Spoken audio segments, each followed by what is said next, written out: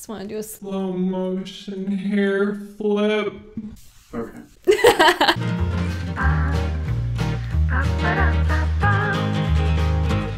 Hi everybody, welcome back to my channel. If you're new here, welcome. I'm Amber Rose, also known as the Religious Hippie. You can basically follow me on any social media platform, or you can go right to my website at thereligioushippie.com. So today we're going to be talking all about the Brown Scapular. I have been enrolled in the Brown Scapular for the last 3 years, and I actually still have the original Brown Scapular for 3 years. Yeah, so this is the exact same one I've been wearing since the beginning of my ministry. She's old, but she's hanging in there, like me.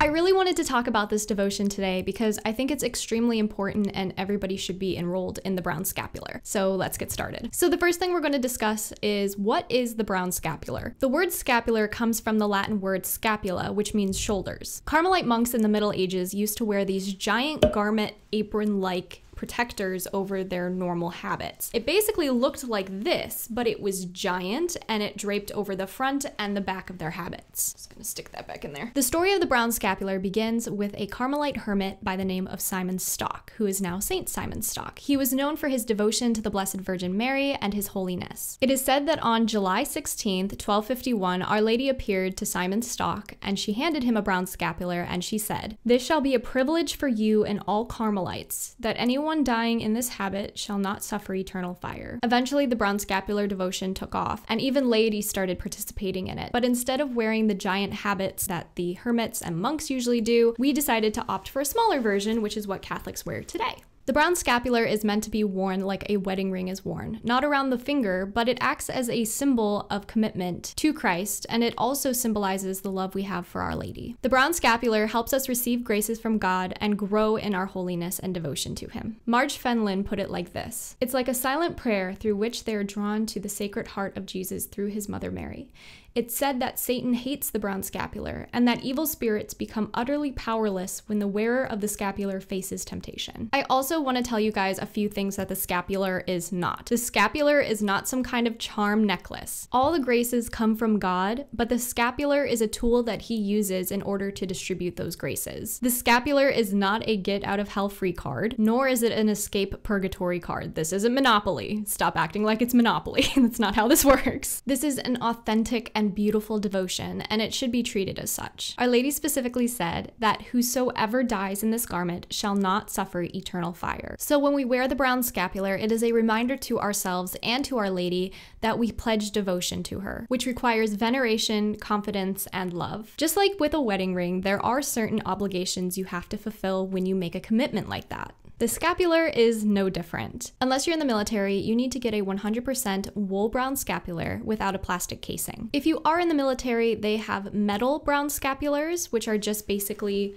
metal circles, and it kind of looks about the size of a St. Benedict medal, and you wear that, but that's really only reserved for those in the military. The next thing you'll have to do is you'll have to go to your priest and ask him to enroll you into the Brown Scapular. Now, if you are already Catholic and you went through First Holy Communion and Confirmation, there is a good chance that you are already enrolled in the Brown Scapular, because usually that is when parishes and priests enroll people in the Brown Scapular, is during Confirmation. That's when I was enrolled personally, and I know a lot of people get enrolled around that time. There is a very simple ceremony that goes along with enrollment, but then you're enrolled. Once you are enrolled, you need to wear it around your neck continuously. It cannot be pinned to clothing or wrapped around your wrist or anything. And then the side with Our Lady giving the Brown Scapular to Simon Stock goes in front. I don't think it really matters because sometimes I wake up and it's like twisted around, but usually this is the front side. You also need to observe chastity in your state in life, whether that's marriage or being single or discerning a holy order. Another one of the requirements— Hey guys, so sorry, I messed up on this part. I say that these requirements are for the Brown Scapular, but they're actually for the Sabbatine privilege. If you guys want to learn more about that, you guys can check out the link down below, but I just wanted to let you guys know that the Sabbatine privilege, it is linked to the Brown Scapular. People who wear the Brown Scapular do this privilege. However, you don't have to do the Sabbatine privilege requirements in order to wear the Brown Scapular. So just wanted to throw that out there. Sorry about that.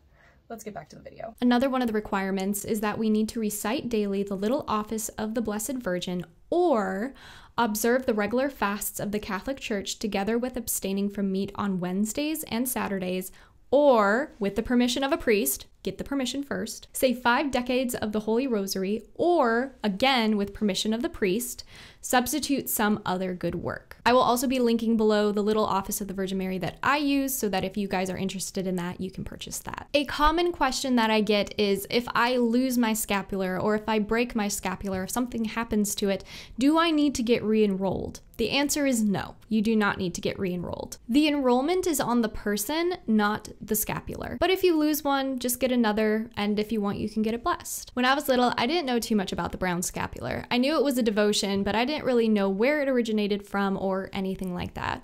I know my sister used to wear one consistently, always, even in the shower, and I remember that was an image that kind of stuck with me throughout my teenage years and even till this day. I remember my sister probably about 10 or 11, and she would always wear this brown scapular, and it was scraggly and old and gross and ugh. But she never took it off, and she had a committed devotion to the brown scapular, and that was something that really stuck with me. Now, during that time though, my parents did try to get me into the brown scapular when I was about 11 and I was confirmed in it, but I just was not having a good time. I thought it was annoying and itchy, and it got in the way when I tried playing sports or whenever I wanted to do anything fun.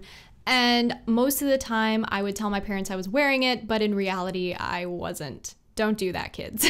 However, since I've come back into my faith over the last 3 years, I've become very used to my brown scapular, and in fact, if I don't have it on me, something is very wrong. Usually it means that when I took off a sweatshirt or a t-shirt or something, that it got stuck in the t-shirt. I always panic when I go to Goodwill or something and I'm doing a lot of try-ons and stuff, and I feel like I don't have my scapular on me because it's probably stuck in a shirt that I tried on and decided I didn't want. That's when panic really sets in. Now, of course, I could just go and get another one. It's not that big of a deal.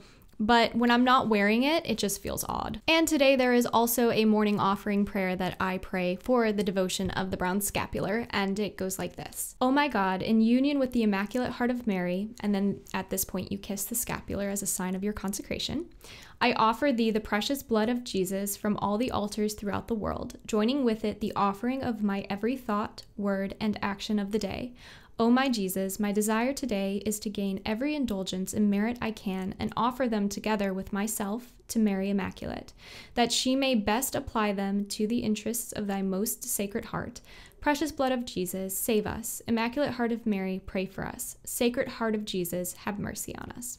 Amen. Okay guys, with all of that being said, that's all I have for you today. I hope you enjoyed this and you guys learned a little bit more about the brown scapular, and I'll talk to you guys next time. Bye!